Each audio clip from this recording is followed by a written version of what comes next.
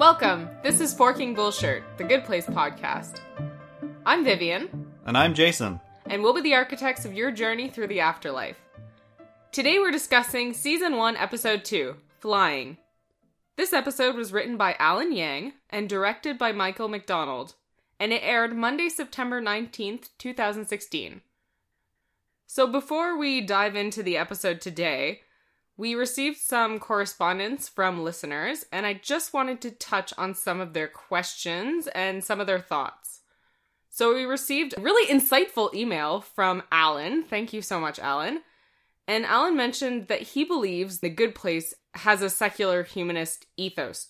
Ethos meaning character, the guiding beliefs that characterize a community. So instead of utilitarianism, he believes it's secular humanism. Which is, to put simply, the belief that humans are capable of morality and self-fulfillment without a belief in God. Secular humanists don't believe that humans are inherently good or evil, and it believes in the constant search for objective truth through science and philosophy that changes with new discoveries. So nothing is fixed, nothing is written in stone, necessarily. Right. People adjust based on the information that they're given. And some of the good deeds that could get you into heaven might change over time as well, depending on the world that you were living in. Sure, that's kind of like driving with the flow of traffic. You have to adjust based on what's surrounding you. Yeah, and, well, for example, one of the good deeds that was displayed in the first episode was eating vegan. Right. Which may not have been such a good deed, or maybe would not have been worth as many points a long time ago, right, before factory farming. If someone had eaten meat like years and years and years and years ago, and it was just, you know, they went fishing and they'd get a fish. Right, like, that's how you ate. That's how you got your dinner. Yeah, you went that out, kind you hunted of boar, whatever. So those points get... So maybe those points would be higher now, since... the impact on the environment could be a lot worse now. Yeah. Do you believe that The Good Place is modeled after secular humanism instead of utilitarianism, which is what we were saying last time? On the show, I believe that it is still quite utilitarian. Okay.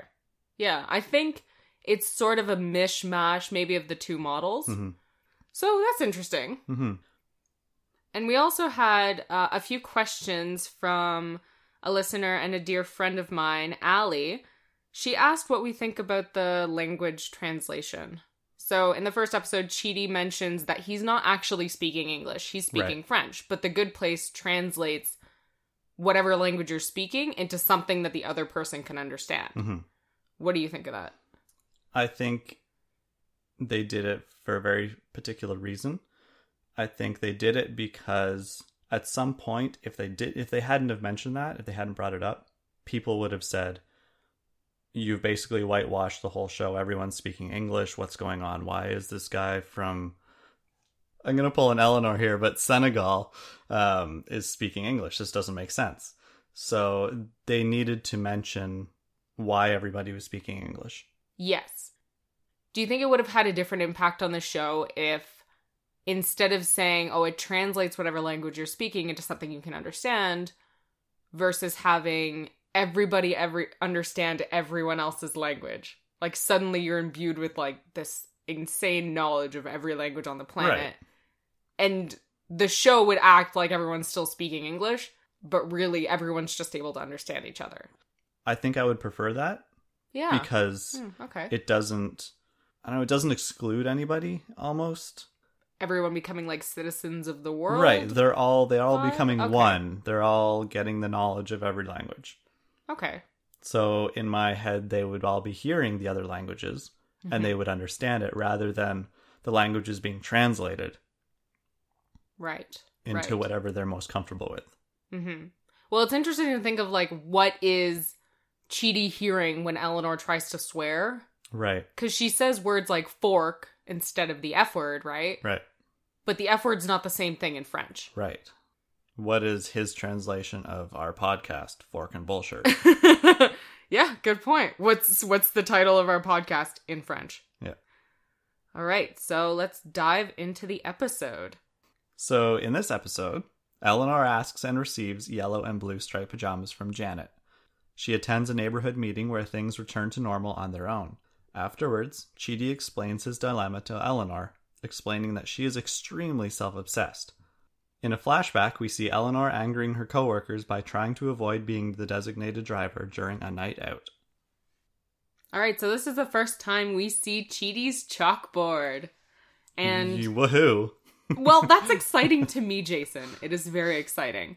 And I wanted to point out a few of the things that he wrote down and sort of a little bit of research that I did. So there's plenty of people that he referenced here that we're not going to talk about in this episode because they will be more relevant in following episodes. So the ones I wanted to talk about today were Chidi wrote utilitarian under fears.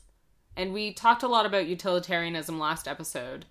And we were talking about how utilitarianism is all about maximizing happiness, maximizing pleasure, right? So utilitarianism is kind of thought to be hedonistic sometimes. Like pleasure equals good, and that's what matters. But it's not egoistic. So it says that we should act to produce the greatest good for the greatest number, but that doesn't mean always doing what you want to do.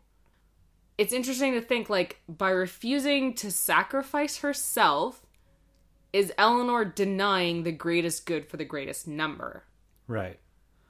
So I think that's part of Chidi's dilemma, is does he help her so that she can fit in with everybody and everybody can be happy? Okay. Because he's pretty sure that she's causing these problems. Or does he turn her in and the good place is better because of it and these crummy things stop happening?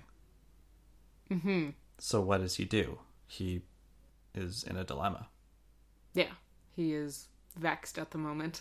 Yeah, he says, I've broken it down into 2 options. Turn you in or don't. Which are really the only 2 options. Yep. Yeah. And he references, well, he's actually reading a book and he talks to Eleanor about it very briefly. He references Groundwork of the Metaphysics of Morals by Immanuel Kant. Kant was a moral absolutist, so he believed that particular actions were intrinsically right or intrinsically wrong, regardless of the context of the act. So stealing would be wrong, even if it's done to feed a starving family. Right. Lying would be wrong, even if it's done to save, like, someone's life. So based on that evidence, I have to think that Kant would say that Chidi and Eleanor's actions are morally wrong because they are lying, even by omission, right, at the moment. Well, Kant's view of things is extremely binary, and it doesn't really work, in my opinion, and it doesn't work in this situation. You can't have a situation such as this where there's just a black and white. There is no black and white in this. Yeah. For Kant, it would be. Because he believes that Is he alive right now? No. Well, then.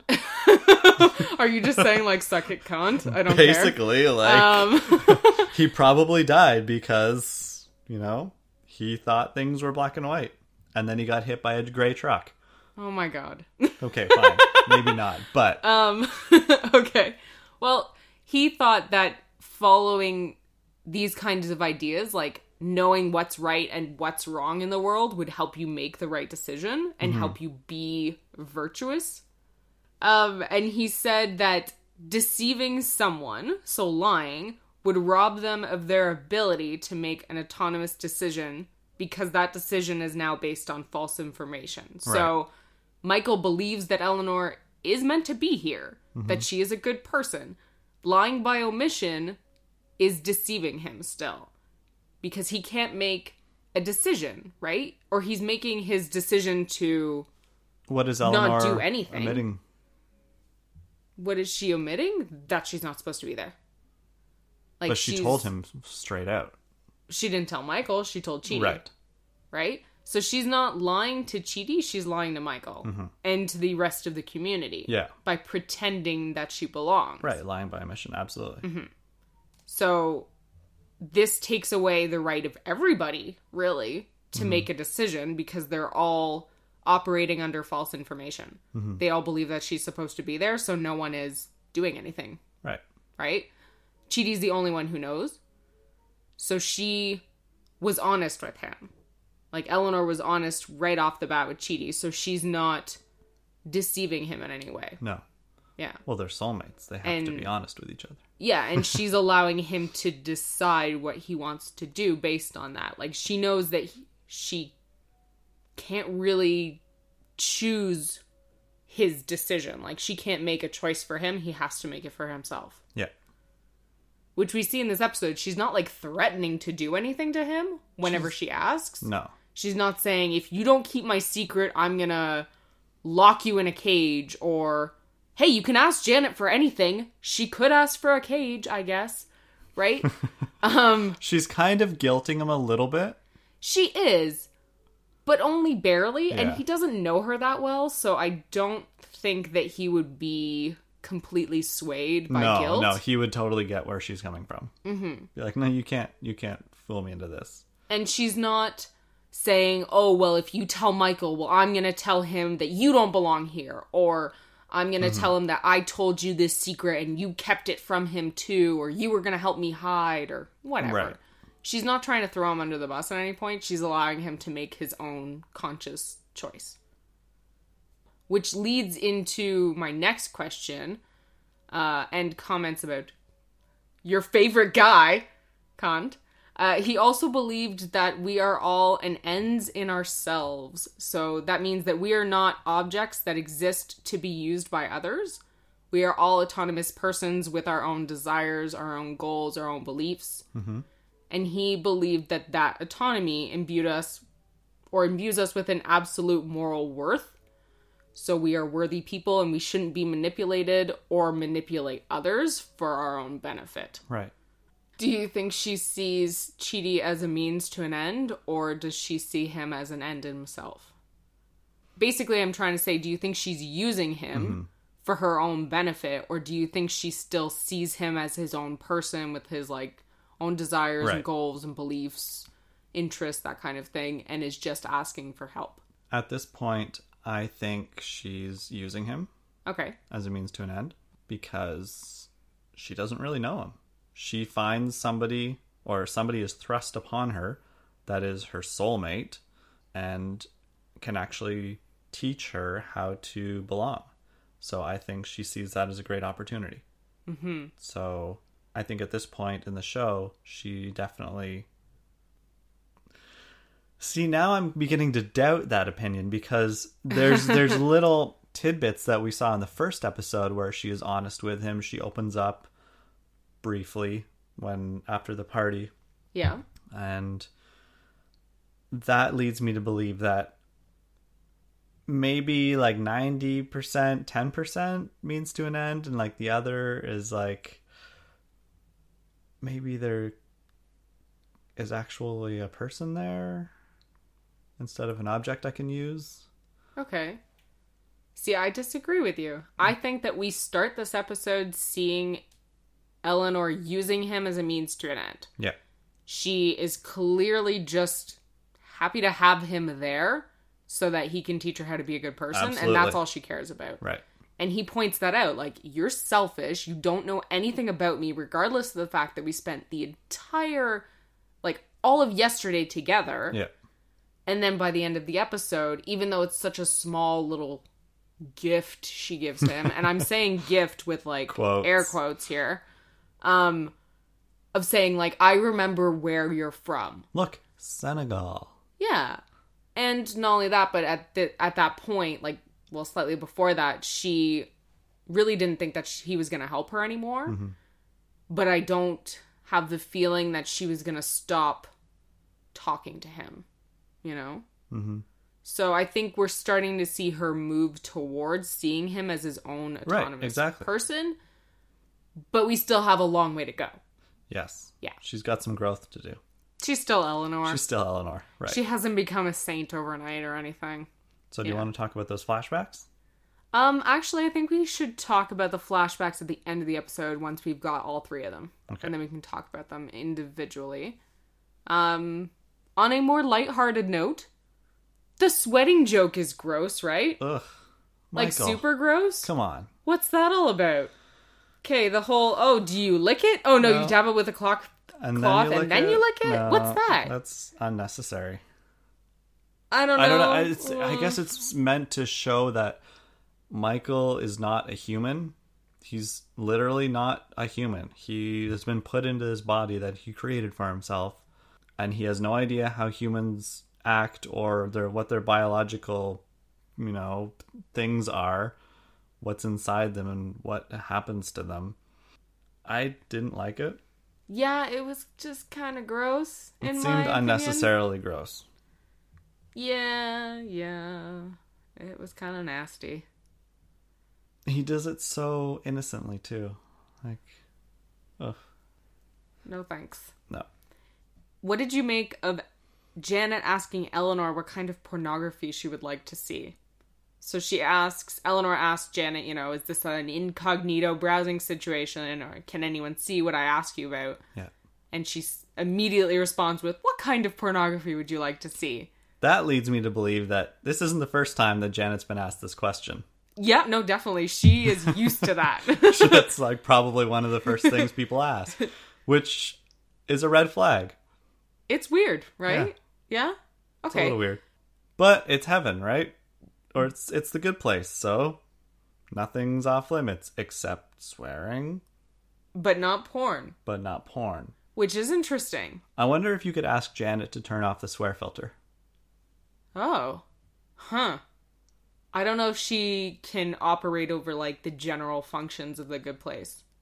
Because she can't seem to be able to stop the trash storm. That's true. So I doubt she could make, like, huge changes in programming. Right. Yeah. She just has all the information and can create things, but she can't adjust how the structure of the good place actually is. Yeah. Yeah. Michael seems to be the only one who can really do that. Right. Okay. As the architect, right? All right. So, moving on. With everything under control, Michael returns to the good place's orientation with a lesson in flying. Tahani interrupts, suggesting that they all help clean up the mess left behind. Oh, bless you, Tahani. Eleanor scoffs and Chidi immediately volunteers them both for the task. Michael is worried that he has made a complete disaster, and Tahani pledges to help lift his spirits. Eleanor asks Chidi again if he'll help her, but Chidi is unable to decide. It's either a yes or a no. In another flashback, we see Eleanor conveniently forget her turn as designated driver. Conveniently. Yeah, conveniently forget. Love it. Yeah. I'm glad they brought up flying because someone was going to. Yeah. It's the good place. Why can't you fly? And you can totally fly. So... Supervised flying. Yeah, well, at first. You can't just, like, Superman all over the place. I'm sure you could, eventually, after you learn. Okay, I don't really think about that. I figured it would always be, like, a supervised activity. I think as soon as everybody learned how to fly, you could just have at it. Oh. Yeah. That's what my good place would be like. You'd pretty much be flying all the time. I guess without the fear of death, I would probably be more comfortable with flying. And no airplanes coming by. That's true. Although that wasn't really a big concern of mine. It was mostly the, oh god, I'm gonna die kind of feeling. What would kill you? Falling out of the sky? I don't know. Suddenly not being able to fly. Which, right. Okay. I mean, would still probably scare me in this place, but I would also know that landing smack on the floor or on the ground wouldn't actually kill me. I'm already dead. I'm totally with Eleanor here. I would be devastated if I couldn't learn how to fly. Yeah, I would be pretty bummed about it. But I would also assume that it would come again.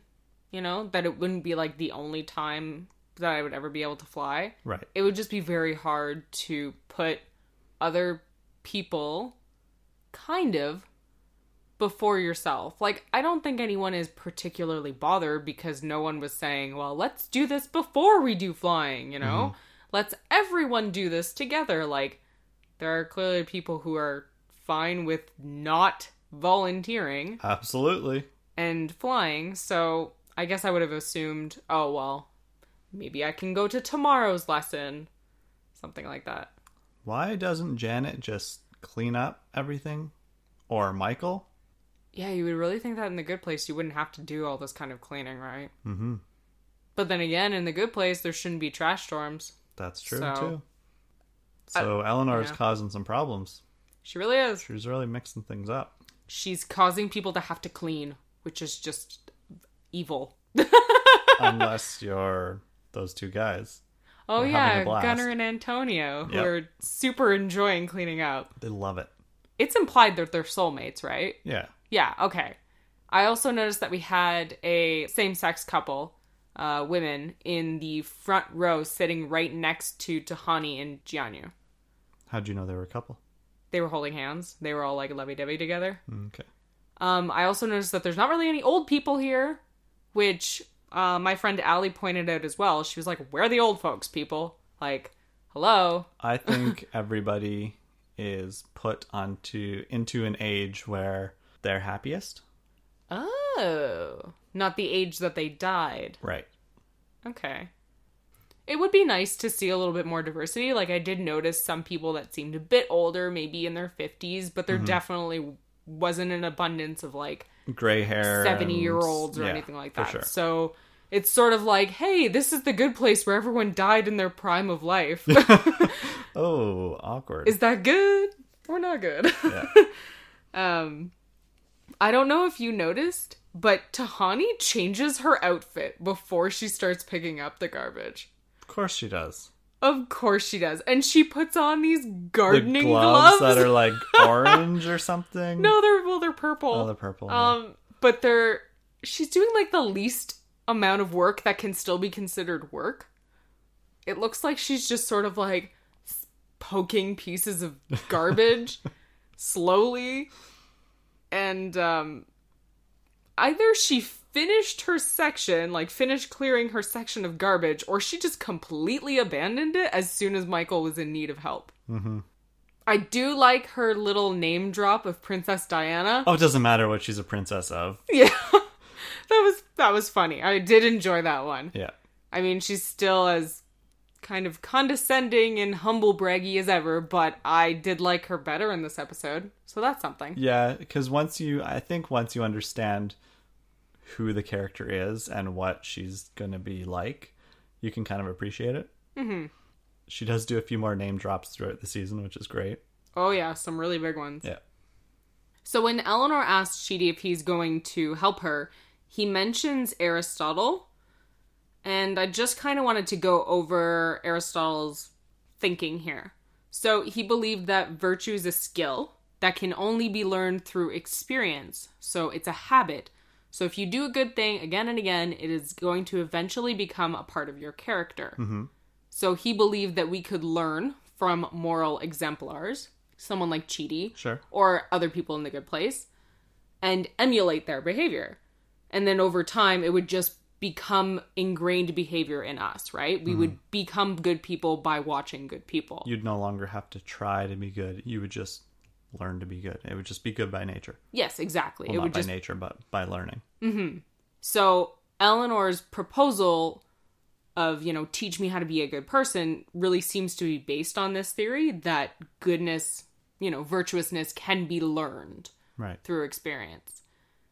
And we'll see her trying to emulate Chidi and other good people in the good place. And it may feel kind of forced at first, like when she feels forced to actually go and pick up the garbage because Chidi's, volunteering for her. Telling her to do it. Right.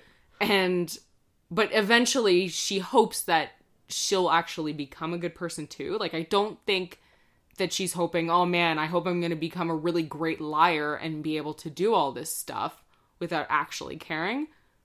I think there is an actual desire to become a good person. I didn't get that. No? It seemed to me that she just wanted the quick fix. Okay. Because she seems to want to become a good person with the least amount of effort. She says when he shows her all these books, she says, like, isn't there A pill I could take. Yeah, isn't there a pill I could take or something like that? So she doesn't seem to actually want to put the work in. She just wants it to be done. Okay. But at the same time, you're right. She actually does make an effort to continually ask him, and she does try to get him to help her. So at least that's showing some desire. But does she really want to work for it? That's what I'm not really sure of at this point. Yeah, and I think that's what we're trying to figure out in this episode. Is Eleanor going to put the effort in, or is she going to try and, coast on this deception? Yeah. She blows off cleaning. She shoves everything under a rug, in bike baskets, in the dumpster. Like, because she wants to fly. So she just crams everything everywhere and doesn't put the work in. Yeah. And I also wanted to bring up another philosopher that Chidi had written on his chalkboard, which I'm assuming this was sort of where he was going with writing down that name. So he wrote Hume, treatise. So he's talking about David Hume, and it's a treatise of human nature that he's referencing here. He believed that people had to be trained to be benevolent, to be decent, and to be sympathetic. So that helps Eleanor's case because she can be taught to be a good person by witnessing good examples, by being taught good examples as well, and through encouragement. So Chidi's saying like, oh, you're doing a good job here. Like, this is a good effort to make. Michael explains to Tahani that even the slightest flaw will cause the good place to fall apart. He notices a dog, and believing it to be a flaw, he kicks it into the sun. Realizing his mistake, Michael retrieves the dog, giving her back to her owner. He explains that it is merely a construct, incapable of feeling love or pain. Janet declares that there are only 5 minutes left in the day's flying lesson, and Eleanor hides her remaining trash and puts on a flying suit. Just as Eleanor begins to float, trash begins to rain from the sky. Chidi decides that Eleanor's actions prove she is not worth helping. Wow. So, we gotta talk about the dog. Really? Yes, we gotta talk about the dog. Okay, let's talk about the dog. Sup with this, right? Like, okay. Okay, listeners, Vivienne's a dog person. She loves dogs. I love dogs. I love animals in general. I don't like this idea that animals can't go to the good place, or that the good place can't have actual animals. Like, he's saying his decision to kick Teacup into the sun is based on the belief that Teacup is a flaw. She is an error in the system. Right. Which would imply that animals are not a regular part of the good place. Right. Or at least of this good place, right? Correct. So, why? So if somebody wants a pet, they can ask Janet for a pet. Yeah, but he doesn't seem to be aware of that. Well, that's where Teacup must have come from. I suppose, yeah. Honestly, I didn't think about it. Unless this person... No, I got nothing, because there's no other way for an animal to be there. Why would Michael think that Teacup is a flaw if it is something that Janet can freely give to people? Honestly, I think it's because at this point, Michael's kind of freaking out, and he's not thinking rationally. He's panicking about the trash. He's panicking about all the issues that are happening and that have happened. So he's just looking for flaws, and he happens to see a dog with no owner. I mean, if that lady was standing right beside the dog, he wouldn't have thought it was a flaw. Okay, so you think because he believes it's like a stray dog. Right. That's why it's a flaw. Because there shouldn't be stray dogs wandering around. And also because he is panicking. Right. I don't like this because he says that it's a construct of a dog and it can't feel love or pain or joy or sadness, right? So even if you ask for a dog or a cat or a turtle or something from Janet, then it's not that real animal. It's just a made-up thing. Right. Right? And that's kind of messed up. I really like the idea of, a good place having animals that hopefully can live forever and have a good life just like we would. But where would they come from? The animals that they were on Earth? Like, the same kind of idea as, like, human beings, right? Okay. Like, animal dies and goes to The good place. So do you think that the animals would have to go through the point system? Maybe, yeah. But I guess I don't like the idea that the animals that are here are not real. Mm-hmm. That they're just constructed in the same way that the buildings are constructed and the trees are constructed. Mm-hmm.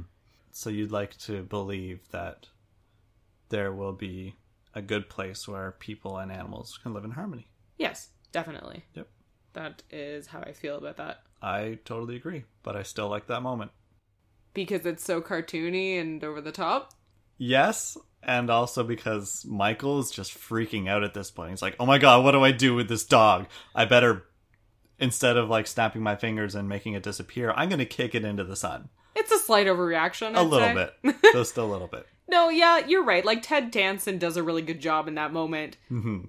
And it is so unexpected, I think, is it completely takes you off guard and you're like, oh my gosh, he just kicked a dog into the sun and it went poof. Yep. Like, a little explosion. What?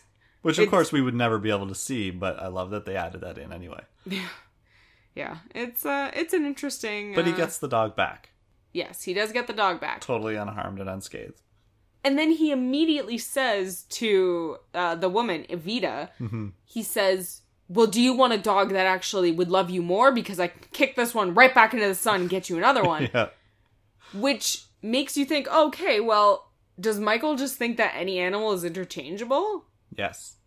I totally believe that. Yeah. He doesn't understand the relationship that people have with animals. Okay. So it's interesting anyway. He doesn't get that. Yeah. I noticed that Tahani doesn't do anything to stop Michael as soon as he starts heading over to the dog.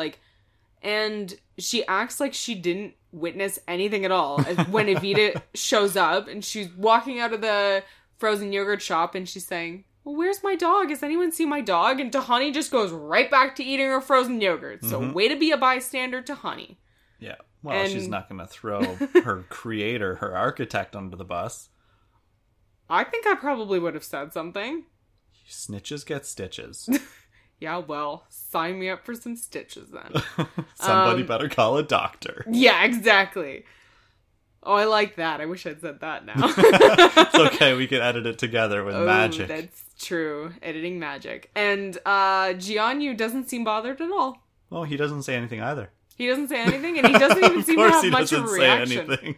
Well, of course he doesn't say anything. But he doesn't really react No, either. he doesn't.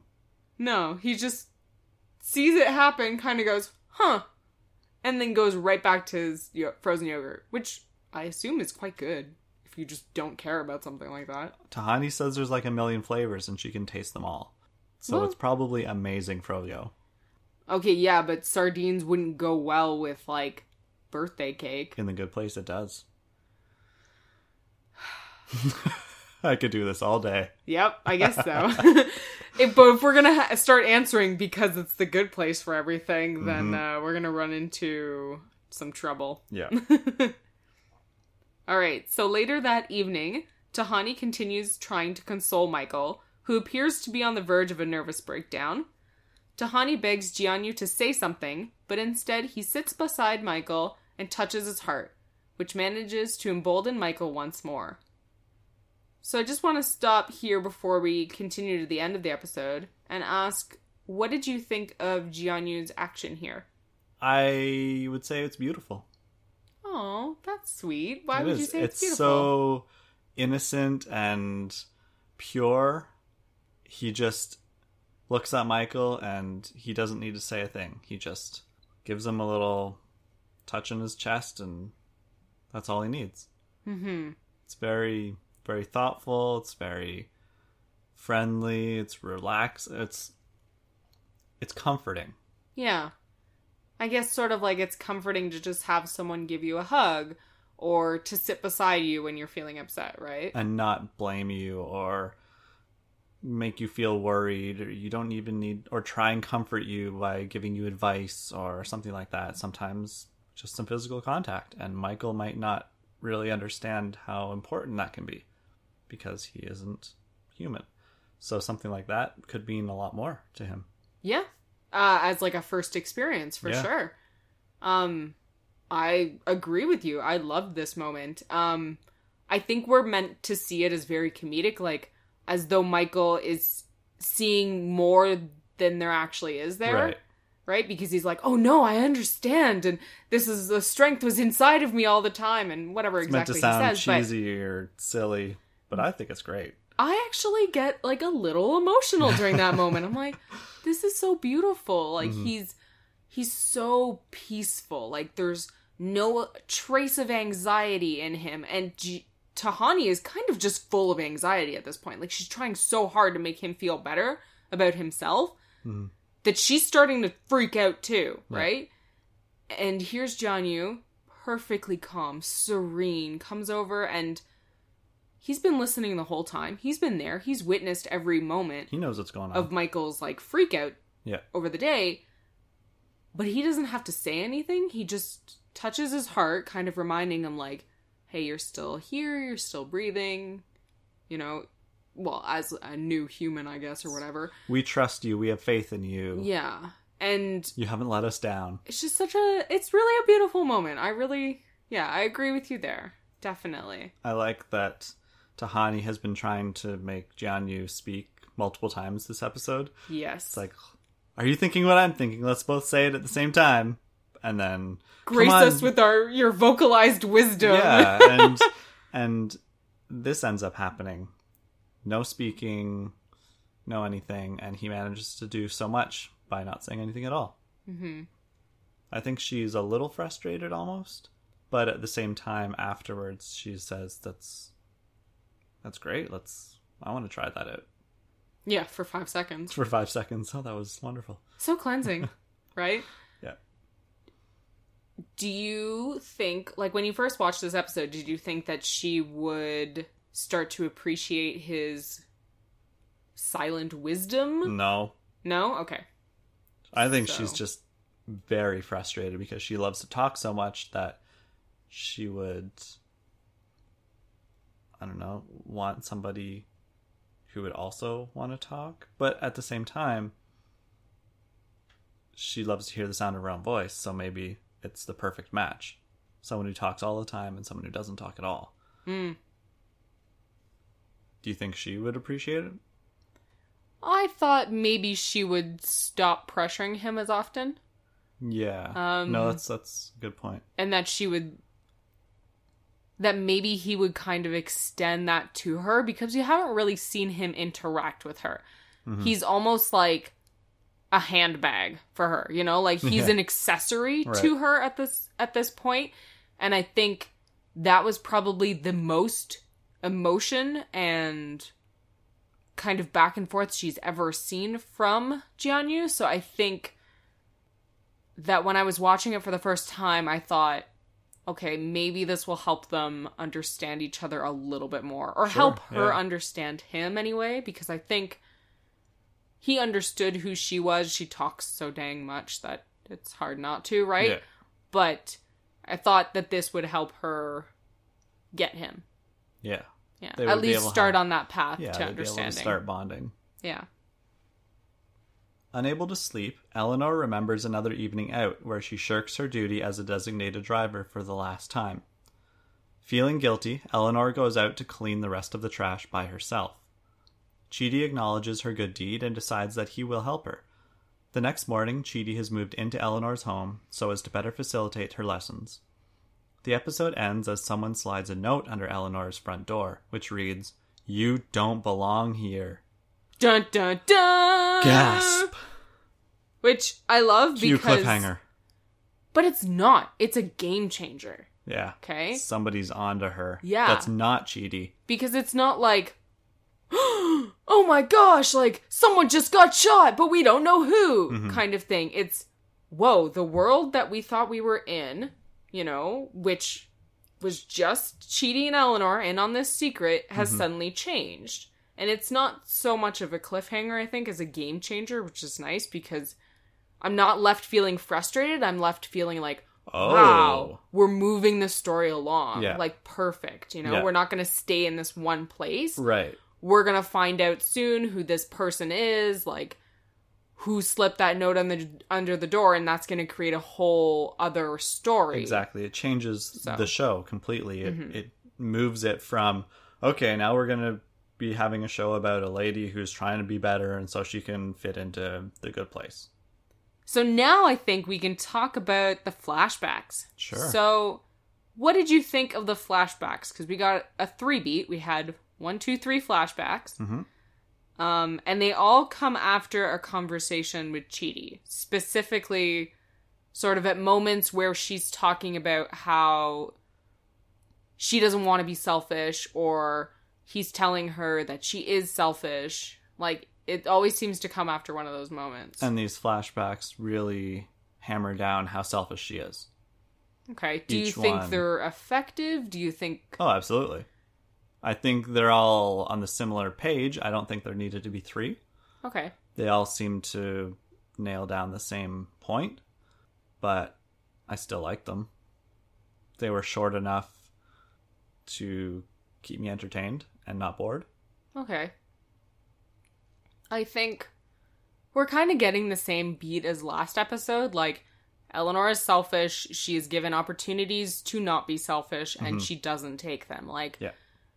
In the first one, you can see she's the one in control, right? And she has the names written down on little pieces of paper, and she's saying, "Oh, I have integrity and I'm a good person." Like, but she's just lying through her teeth, right? She eats the names. I mean, that's fantastic. Yeah, which is crazy, and I'm surprised that her coworkers have ever asked her to come out with them after that, because you start eating like a bunch of paper and telling me that this is what integrity looks like, I'm not inviting you out to drinks anymore. Yeah. Let's just say that. But yeah, and the second one is just sort of like, okay, so did Eleanor just conveniently forget? Or did she do this on purpose, like got out of work early, got hammered first so that she could just pretend like she forgot about this responsibility? Definitely. Oh, yeah. Yeah. I mean, the second flashback, I think, could be dropped. Okay. The third one almost had the potential to have a good message. But nope, she bails on them again. Mm-hmm. I think that these are some of the flashbacks that work the least for me. Because I really feel like we're just hammering that same point. Like, Eleanor is selfish, which we already understand. We already know that she's a selfish person.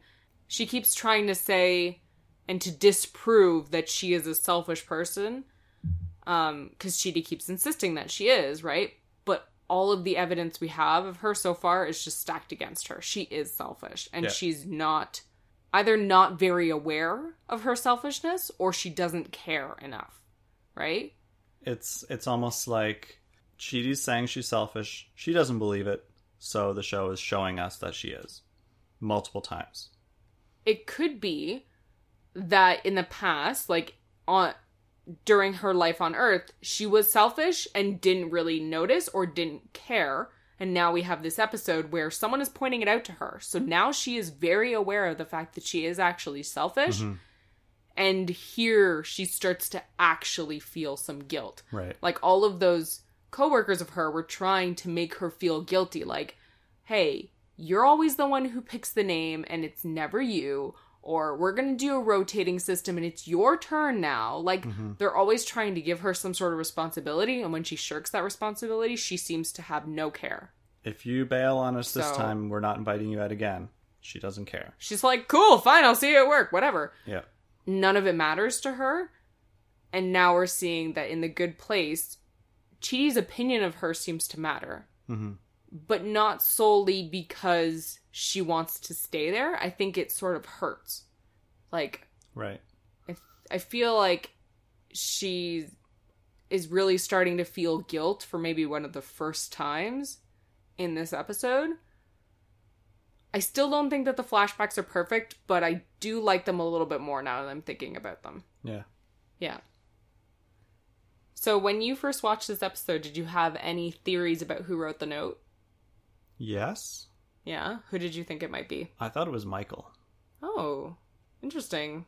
And then I thought, no, I think he would straight up just bring her into his office. So then I thought it was Chidi. Oh. Trying to scare her into telling somebody else or telling Michael. Okay. Or coming clean. Like, hey, I'm not the only one that knows about your secret. Like, there's other people here, so maybe you should come clean. So you thought that Chidi could be that malicious? That's pretty mean. I don't think that's malicious at all. I think that's manipulative. I think that's a way for him to get out of choosing. That's manipulative. Maybe he's just getting so frustrated with her lack of ethics that he thought he would try a new tactic. Interesting. And maybe it would be a way to get her to be more honest and open. So in the end, it would be a positive thing. Honesty through fear. Fear is a big part of a lot of religions. Yeah, I guess the fear that you will go to hell or whatever version of it is in your religion. Or you make somebody upset, or you will cross God. Sure. Yeah. Okay. Yeah. No, fear is definitely a big part of... Fear is a good motivator. Yes. I wouldn't say it's a very moral motivator. Interesting. I actually kind of thought it was Tahani. Now that I'm thinking about it, I'm not really sure why. I assumed it would be her. I just thought, okay, well, I don't think it's Chidi, because Chidi was just in the house and like, what, did he just run outside and push that thing in? That's what I thought. Probably I was like, did he have time to run around the house and slip it under the door? Maybe not. We're going to go back and like see him doing like some Mission Impossible thing really quickly. I just assumed it was Tahani because she's so arrogant. And maybe she had picked up on something that Eleanor had said at some point and just thought, oh, well, she doesn't belong here because I'm so much better than her. Right. I thought it was either her or someone we hadn't seen yet. Because I did notice when Eleanor was talking to Chidi saying, well, have fun cleaning, suckers. I'm going to be soaring like a forkin bird. Mm-hmm. I did notice people hearing her, like behind her, that were actually looking at Eleanor and seemed to be, responding to what she was saying. So I thought, oh, maybe it's going to be one of those people. An extra turns into a regular. Yeah, exactly. Like somebody we don't know yet who's going to become part of the main cast. Sure. Yeah, that's what I thought. Yeah. It was either Tahani or an unknown at this point. That's what I assumed. The last thing I want to say before we do get to the spoiler zone is that I think Chidi's choices of books are questionable. He has On the Way to Language by Heidegger and a few others that I noticed were also written by Heidegger. Heidegger doesn't really talk about ethics, but he's known for his work in phenomenology. It's the philosophical study of the structures of experience and consciousness. He's also known for his work in existentialism. So I don't think they're the greatest place to start. It's and not only heavy. that, but Heidegger is considered to be difficult to understand and basically one of the worst ones to start with. I had to read some excerpts of his work, Being and Time, where he talks about like the concept of being, like consciousness and all that kind of stuff. And it's very difficult to parse through his language because he starts creating, like he's German and he started creating words for things that we don't have words for yet. Or that we don't have words for in the English language or the German language. Mm-hmm. So he started kind of creating his own words to try to convey a certain meaning. And he's very complicated. So I was like, really, Chidi, you're starting with Heidegger? Do you want Eleanor to hate this? Because she's gonna hate it. She's gonna be like, I'm so confused. I have no idea what you're talking about or what any of this is. So do you think maybe he's that oblivious to the material, or do you think maybe he's trying to manipulate and by dumping so much on her that she'll just give up? I think that he's kind of trying to start his discussion of ethics with Eleanor, starting with like the biggest concepts, right? Mm-hmm. Versus just diving straight into questions what's good of and what's not morality, right? Right. and going with some philosophers that are a little bit more easy to understand and that are more applicable to her situation, right? What did you think of his idea of having, like, quizzes and papers and assignments? Do you think that's, like, a good way to teach Eleanor ethics? No. No. Because I don't think Eleanor will learn through quizzes and tests and assignments. Okay. I think she's the type of person who needs to almost be walked through these types of scenarios, maybe do some role playing. Okay. More hands-on learning. She needs to see examples. She needs to watch them. She needs to emulate them. Okay. So you think that Eleanor would learn better through experience? Yes. Like by doing instead of by retaining knowledge. Right. So Okay. the situation that Chidi thrust her into at the beginning of this episode, volunteering to clean up garbage, it's great. It's a great stepping stone. Mm-hmm. There needs to be more situations like that. Okay. He basically needs to be with her all the time and guide her through her life in the good place. Right.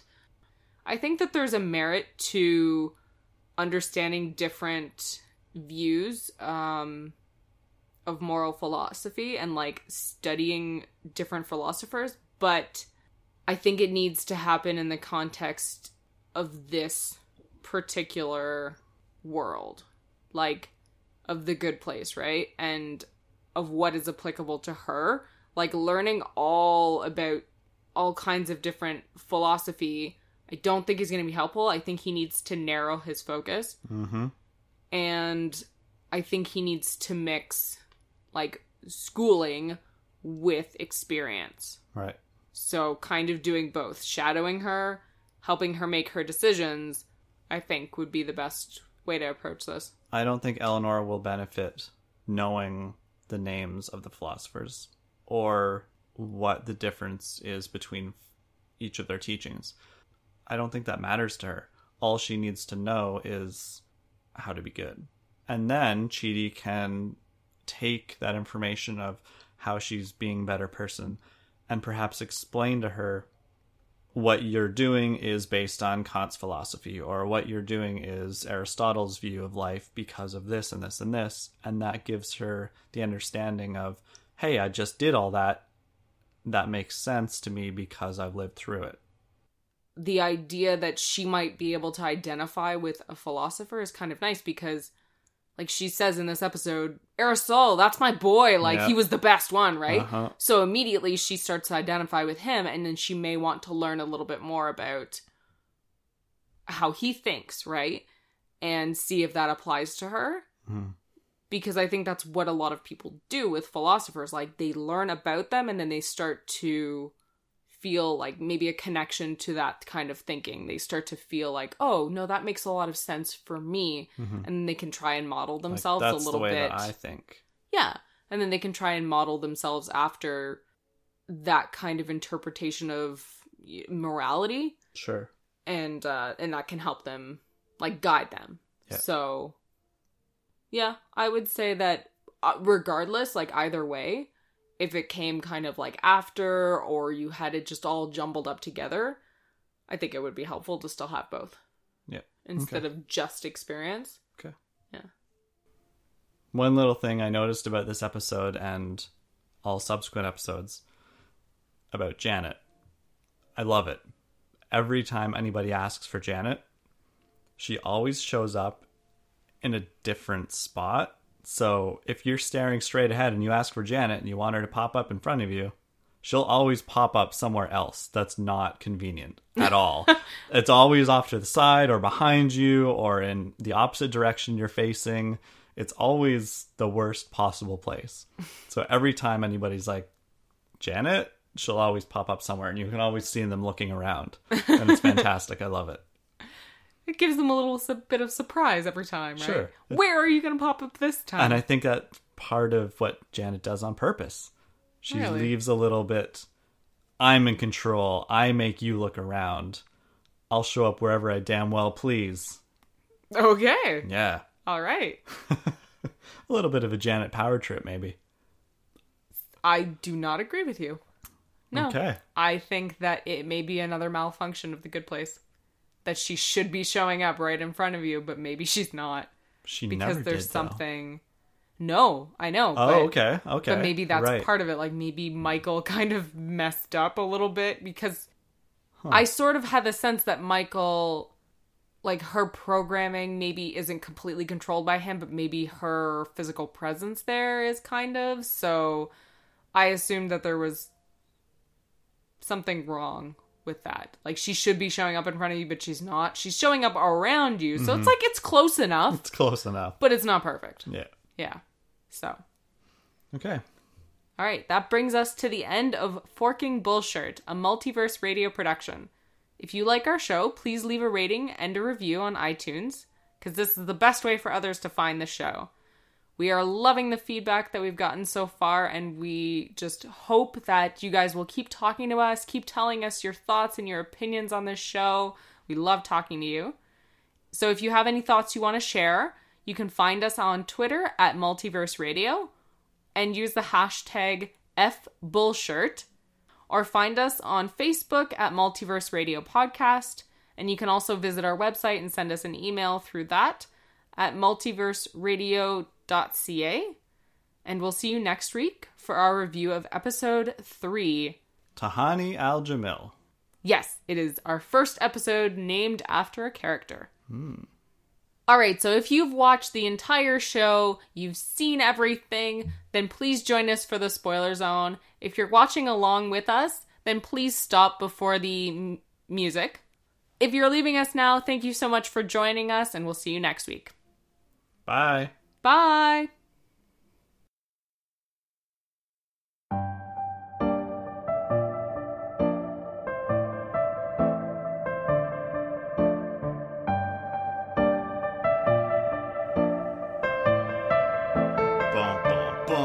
Spoiler zone! Enter the spoiler zone, where everything is spoilery all the time. We spoil movies, we spoil TV shows, we spoil food. This suddenly became like a wrestling match. So right off the bat, Michael says if one single blade of grass is off, then things can go haywire. Yep. Gives you the idea that heaven is a construction that can fail, which isn't really a good place at all. If it has the possibility or have the potential to fail, then to me that just seems like a regular place. Yep. I wanted to ask you, what do you think Michael's plan is? Like, what do you think his end game is when he's confiding in Tahani? Make her worried. Okay. She's already starting to get a little concerned. Yeah? Oh, yeah. She's definitely concerned. Mm-hmm. And I think he's also trying to poke a little bit at Jason. So I think he's just poking little holes here and there of Tahani's, beautiful exterior. Interesting. Yeah, I kind of think that his desire here was to make Tahani feel lesser than compared to Jianyu, because she doesn't manage to help him. Right. Like, she can't make him feel any better, but Jason does. Or, in her mind, Jianyu does. This person who doesn't really seem to be putting a lot of effort in, who just seems to, naturally have this gift, which is just exactly how her sister is, right? Right. I feel like she's trying to, I feel like Michael is trying to make Tahani feel a little bit insecure, maybe a little bit jealous. Resentful, even. Yeah, and maybe to make her feel bad for not being able to connect with her, apparent soulmate. Michael has, this one interaction with Jianyu, and he's already connecting. Yeah, he's already connecting, and for some reason she can't. Right. I think he's really trying to poke, very subtly at her. I think that we should have known that Michael is evil because of what he does to Teacup. Kicking the dog into the sun is pretty much like a dead giveaway. Yeah, it super is. It's like a huge hint. So I wanted to ask you, because our listener, Alan, asked what we think is doing the scoring. So we know that there's a score for people, and we know after watching the finale that your intent matters, and that all those points, you know, we can assume that part of those points were false, right? Like, we know that Tawny's point value and Chidi's point value and Eleanor's point value are all made up. Right. But the ones that we see in the first episode and, like, the ones that we do see, do you think, like, who do you think is doing the scoring? Who do you think came up with the algorithm? Or who do you think... Because I think everything that Michael showed them is just false. So you don't think there is a point system? I think there is, but I think that the examples he showed could be totally skewed. Okay. I don't believe that there's a singular higher being in this universe, in this collection of good places or bad places. Okay. I think it's a board of directors or something, and they all confer together and come up with the perfect algorithm and the perfect system. But I still don't think that anything that he showed us is exactly true. There may be, like, I'm sure there would be a system, but I don't think he showed them anything legit. To be honest, I never really thought about what was doing the scoring. Like, I just went along with it, you know, oh, okay, you guys get scores, and then as soon as it's revealed that none of them actually belong in the good place, I still didn't think about, well, who's doing the scoring? Like, does the scoring system, is it even real anymore? Like, what we saw in the first episode, is that still the model that we're operating under? And all of these people just have negative points? Like, maybe it's completely binary. Maybe there are no points. Maybe it's just this person was good, this was bad, based on one person. Could have thought, hey, let's look at their life. Overall consensus, yeah, they were pretty good, so they go to heaven. Yeah, maybe there's no actual mathematical equation to it. It's possible. If there is still a mathematical equation, if there are still points awarded to every action or taken from every action, like bad ones, right? That's something that I would like to see explored in season 2, I think. More about the point system? Yeah, a little bit more about how do people get there and who's making the decisions. Who's in control? Yeah, who's in control? Who's at the top? And is it just like some crazy supercomputer type thing? Is it an actual person? Is it some sort of weird collection of the universe's energy? Like, what is it, right? Yeah. So that would be something I'd like to see explored in season 2. And listeners, if you guys have any, thoughts or predictions about what this might be, let us know. I'd love to hear what you guys think.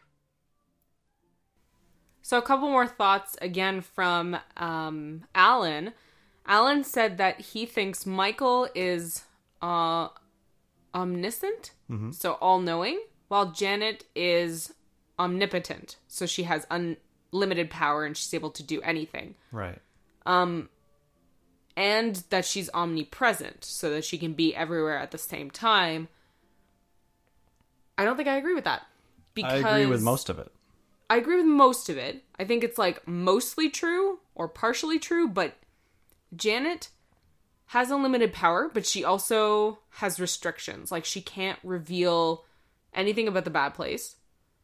And she's still vulnerable to humans and to human will because she can be shut off. Like, she has an off button. She can't stop people from turning it off. She can try by trying to convince them,